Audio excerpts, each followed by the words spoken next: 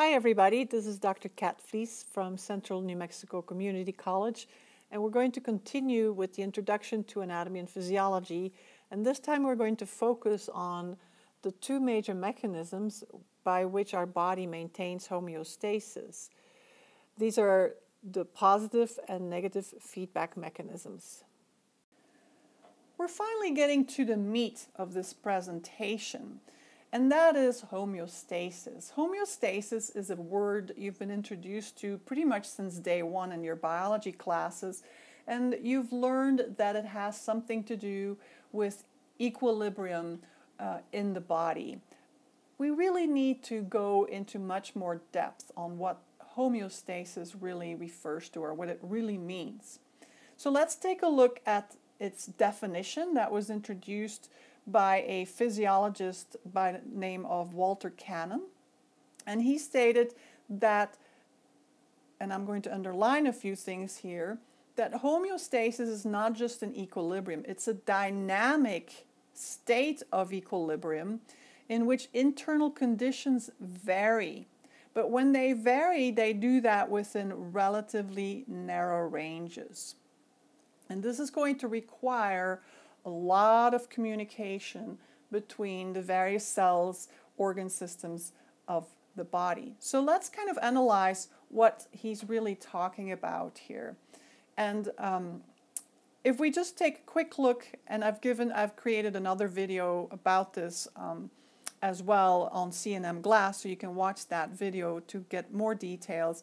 But let's say we were to record your blood pressure all day long. Your blood pressure is not going to, if we were to plot the data of your blood pressure, it's not going to look like a straight line. On the other hand, or I should say quite the opposite, your blood pressure is going to be more like this. Perhaps you had to run to your car here, maybe you sat around for a while, etc. On average, it's probably going to be right here. So this is more the number that we tend to focus on when we look at homeostatic numbers, whether it's blood pressure or temperature or heart rate. But we have to keep in mind that really our body is constantly in flux. In other words, we see that homeostasis is a dynamic state. It's constantly changing of equilibrium, and it can do that by creating these changes on the inside of our body, but all of these changes stay within relatively narrow ranges. If we go outside of these ranges, let's say that this is our range here and this is our range there, if we were to go beyond them, that would be meaning that we're either sick, possibly dying, basically our life is possibly in danger, or we're certainly not healthy at that point.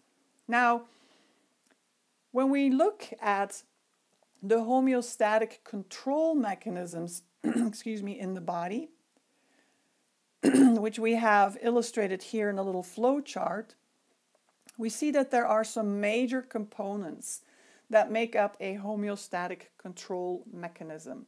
This is the mechanism that will maintain homeostasis in the body. First of all, we're going to have a sensor, or I will more often refer to this as the receptor. And its responsibility is to detect a stimulus. And what is a stimulus? A stimulus is defined as a change in the environment. Now, the environment is going to be the environment either outside of our body, perhaps the temperature around us changes, perhaps there's cologne that we're now smelling, perhaps we detect somebody touching us, but it could also be a change inside of our body. For instance, when you eat food and the stomach wall stretches, that stretching is a stretch stimulus that will be picked up by receptors in the walls of your stomach. I guess your stomach only has one wall, so in the wall of your stomach. So these receptors are responsible for picking up changes in the environment. They're going to then relay that information to what we refer to as our control center. And very often the control center is going to be our central nervous system. So I'll put our CNS, which includes the brain and the spinal cord, but not always. It can also be part of the endocrine system. It can be a major gland. So I'm going to put endocrine there. I hope you can read that. So it could be a gland instead of our brain or spinal cord. But basically our control system, our homeostatic control system, is going to be the area that receives the information from the receptors, and it's going to interpret that information, make sense out of it, and then it's going to send out commands to the effectors. So I'll put here commands. It's a little hard for me to write here with my stylus. And these commands are then reach what we call effectors. Now, effectors are going to include all of our muscles, and I'm not just talking the muscles that you use to move your skeleton. I'm talking about your heart muscle. I'm talking about the muscles that cause your inner organs, your viscera, to move, which includes your stomach, which includes your intestines, your bladder, the uterus if you have one. So all of the muscles, not just skeletal muscles, but also cardiac muscle, also smooth muscle, and all of the glands in our body. And again, not just glands that make hormones, which are the glands that belong to the endocrine system, but glands that secrete saliva, that secrete sweat, that secrete mucus, which are glands that do not belong to the endocrine system. And so these effectors carry out the commands that the control centers send out, or the control center. And when these effectors do that, it is going to impact our whole body, usually by restoring homeostasis, sometimes not. So let's take a look at this. Our body might depend on either negative feedback mechanisms or positive feedback mechanisms. It all depends on what the needs are. Most often, we depend on negative feedback mechanisms. Down here, once again, you see the homeostatic control mechanism that I just described to you in the previous slide. And we're now going to see how a negative feedback mechanism follows this flow chart that explains our homeostatic control mechanism to return the body to homeostatic conditions. So negative feedback is used or is tapped into by the body when the body is slowly but surely moving away from homeostasis, from homeostatic conditions.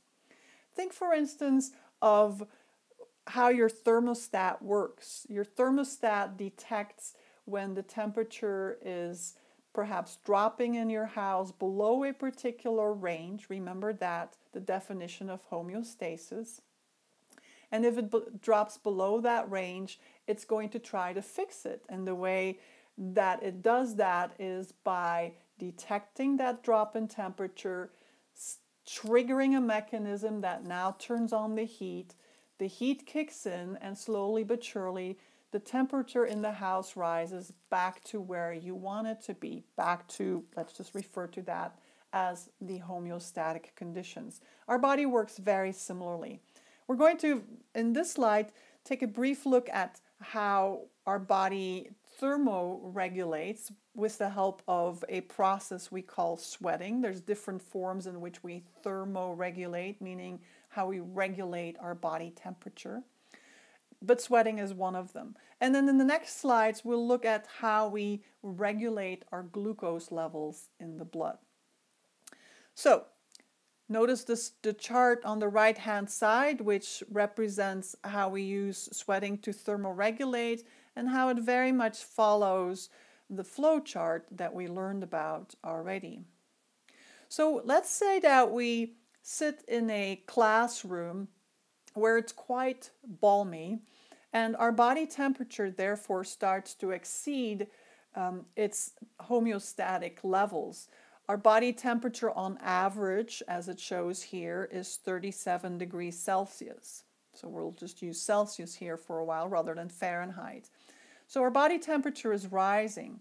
This is going to be detected then by nerve cells, or we refer to nerve cells also as neurons, in the skin and the brain, and they are actually our sensory receptors. So perhaps I should just say that these are sensory receptors in the skin, and then these receptors send that signal to the control center in the brain, which is our temperature regulation control system in the brain. That particular part of our brain then sends out the commands that will trigger effectors to fix the problem. And the obvious effectors are going to be our sweat glands. So they're now going to start sweating, and sweating, when it evaporates, takes with it the heat from our skin, and that's going to begin to cool us off. So sweating is very much going to work like your evaporative cooler in your house in the summer. And as we cool off, we're going to bring our body temperature down. So the body temperature begins to drop, and therefore we're back to 37 degrees Celsius. And so we've gone from being above 37 degrees Celsius to being back to 37 degrees Celsius. The point I'm making here is that in a negative feedback mechanism, we're going to see that the response by our effectors will be such that it's going to counteract what the original stimulus was. So in the case of the original stimulus, we saw that our body temperature was rising. What is the impact of our sweat glands? What is the impact of the effectors here? Our body temperature starts to drop back to where we want it to go to. Therefore, the term negative feedback. The negative feedback, the term negative, refers to the opposite effect that the effectors have on the original stimulus. Let's take a look now at how a negative feedback mechanism applies to regulation of glucose in our blood.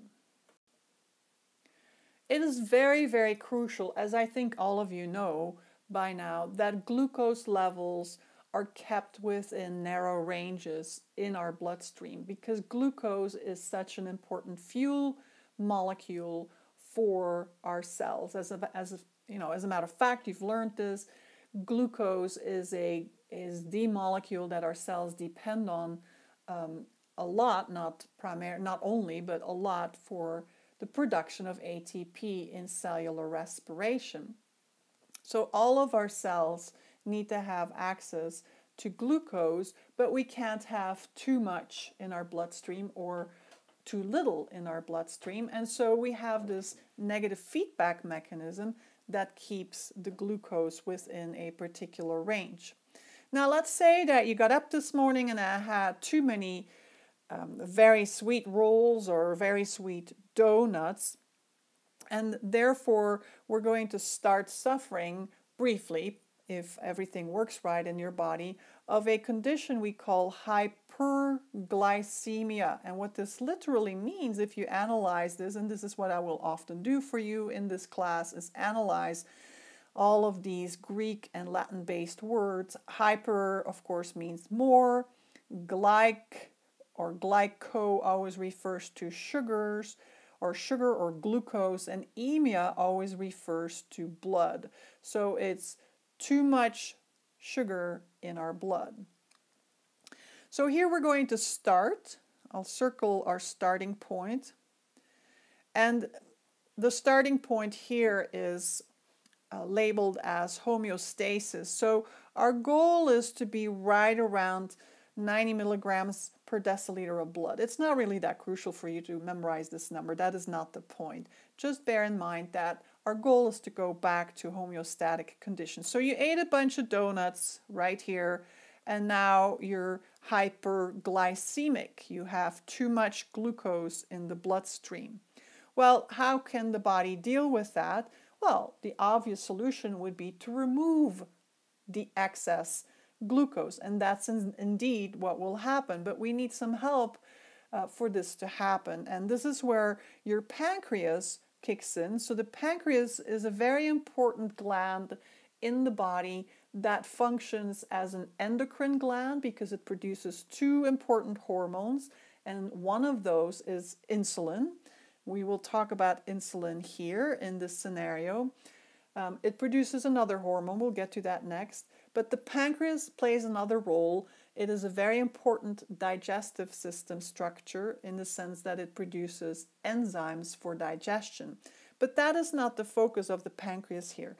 The pancreas here plays a role in secreting insulin because with the help of insulin now, the cells in the body will be able to absorb the glucose that's flowing around in the blood.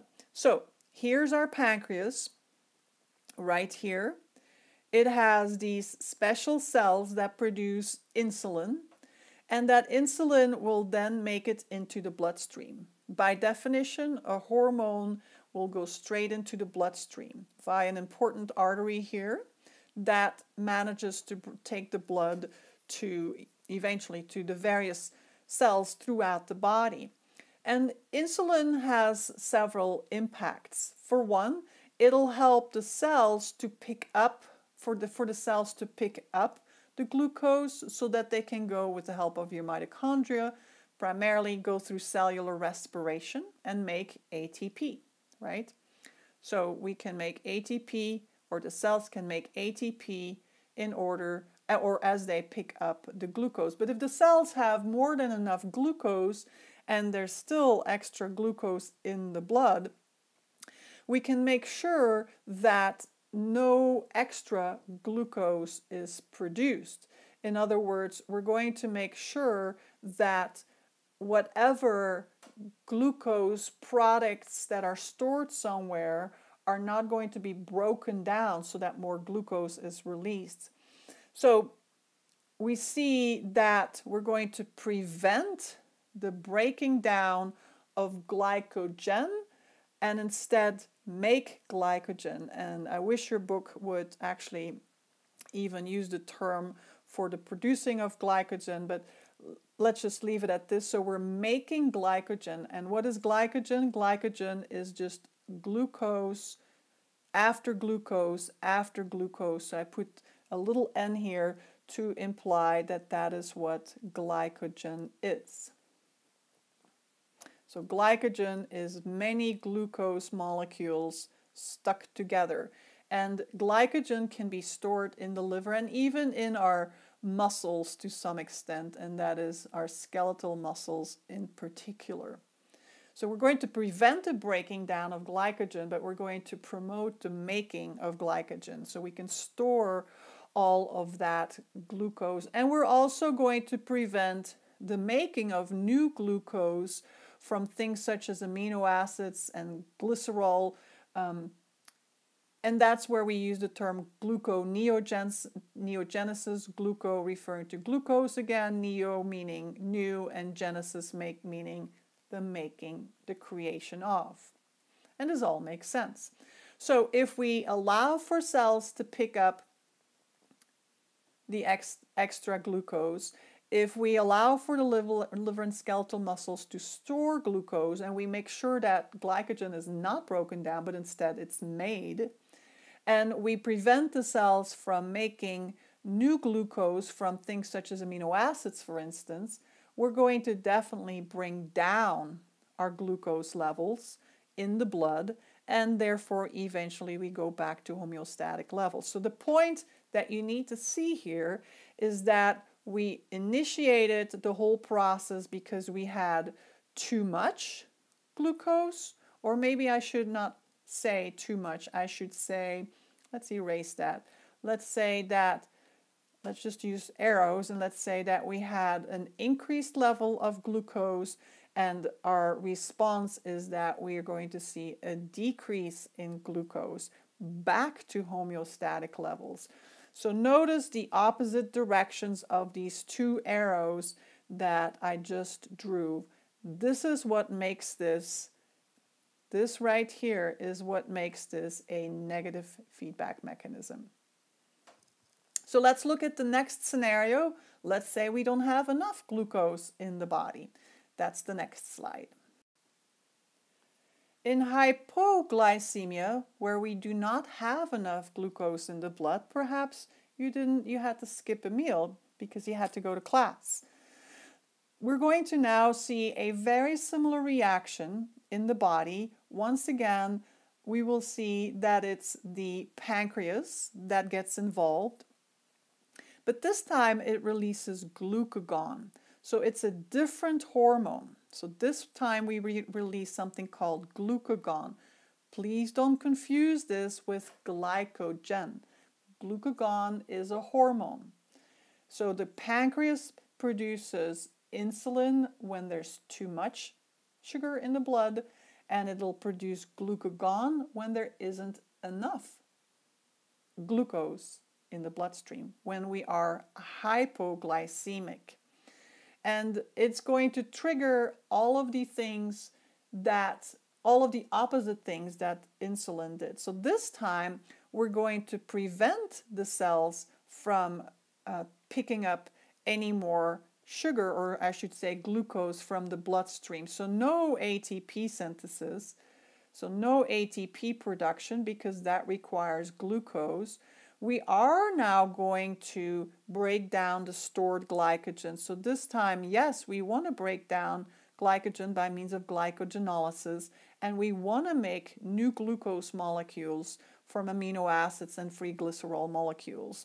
And we call that gluconeogenesis, because that will then bring up our glucose levels. So notice that our initial trigger is such that we have a drop in glucose levels in the bloodstream, and our response is that we see an increase in glucose in the bloodstream. Once again, notice the opposite direction of the arrows.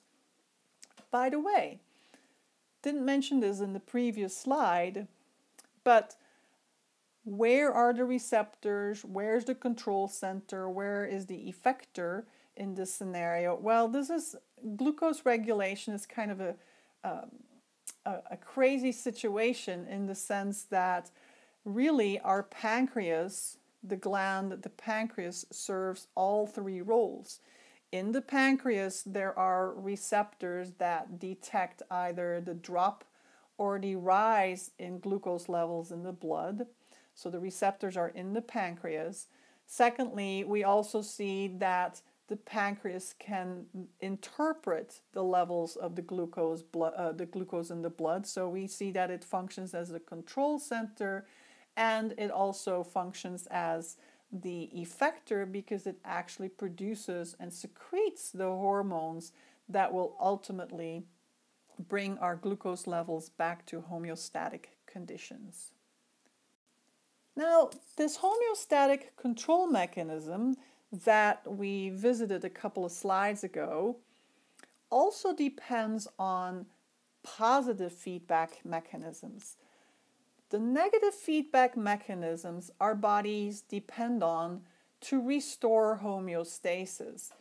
But believe it or not, sometimes a mechanism kicks in called a positive feedback mechanism that pushes our bodies further and further away from homeostasis. You might wonder why. Well, sometimes our bodies need to do that in order for something short-term to happen. In other words, these processes are not common in the body, these positive feedback processes, because they have to be short-term. Because if they were to go on too long, obviously, we would go way beyond our homeostatic ranges that our body can accept and deal with, and we would literally die. So there are a few of really good examples of positive feedback, and as the semester goes on, you'll be introduced to some more of them. You'll begin to recognize others. Childbirth, which I have depicted here, is an example, but also blood clotting and what happens just prior to blood clotting, which is where the platelets in your blood vessels that are damaged, let's say you cut yourself, will form a plug.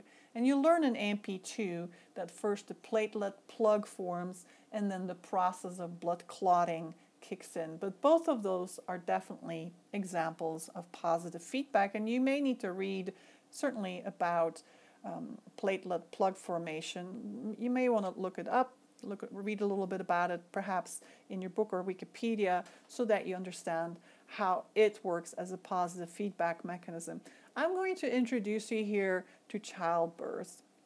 So let's say that, well, first of all, here we have our baby in the uterus, and clearly the baby needs to be born through the vagina, but the connection between the vagina and the uterus is referred to as the cervix, which you see spelled right here. So when the baby is getting ready to be born, it literally starts to push against the cervix. In the cervix are receptors, and these receptors are going to communicate with the help of nerve cells, communicate the stimuli from the baby to the brain. So the brain is going to be our control center. As a matter of fact, in the brain we have a gland that can interpret the information, which we call the pituitary gland. And what it does is it's going to secrete oxytocin, a hormone. So we have, in a sense, really two control centers. We have the brain, which receives the signals from the receptors, and then we have our endocrine gland, the pituitary gland, which is going to release a hormone, oxytocin, and that is going to impact the effectors. The effectors being the smooth muscle of the uterus. So when oxytocin, which is a hormone, makes it into the bloodstream, eventually it'll reach the uterus.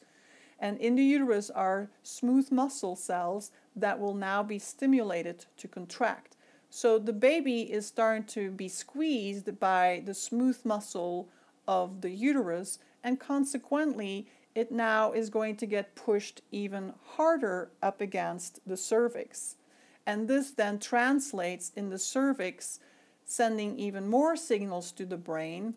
More oxytocin is released, more contraction of the uterus, more pushing of the baby, more signals from the brain, more oxytocin, and so on. And this continues until the baby is born. But let's stop for a moment and let's say the baby is not born yet and we're continuing this process. Let's take a look at what happens.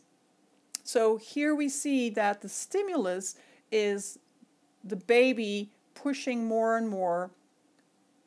I'll just put more pushing of the brain, the baby against the cervix. So that's our initial stimulus. Let's now take a look at what the response is. And the response is that there is more pushing again.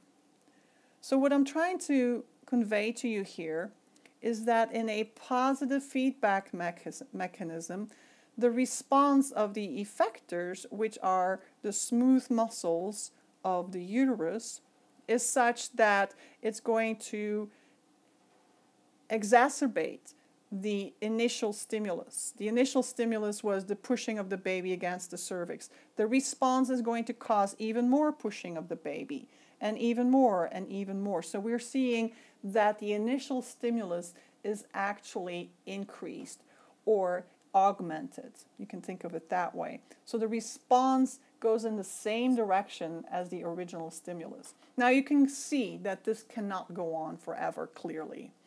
Therefore, once the baby is born, this whole mechanism stops immediately, or pretty much immediately. If this were to keep going, this would become a problem. Similar principle with blood clotting. You wouldn't want, after a vessel is damaged because you cut yourself, for the clotting to keep going on and keep going on. that would be dangerous. It would be dangerous to have a bigger and bigger clot in our bloodstream. So positive feedback mechanisms, despite the fact that they depend on a cascade mechanism, must be short-lived. Otherwise, they become life-threatening and can kill us.